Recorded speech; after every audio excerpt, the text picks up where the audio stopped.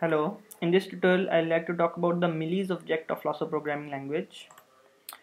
Millis, a date underscore msec, which is equivalent to millis, returns the integer representing the number of milliseconds recorded on the machine's internal clock. This can be used for recording the precise timing of code execution.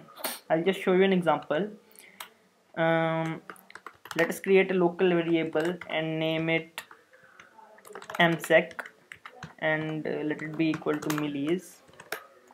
So this particular variable msec shows me what is the number of milliseconds recorded by machine's internal clock cycle when this particular line gets executed. I'll just show you.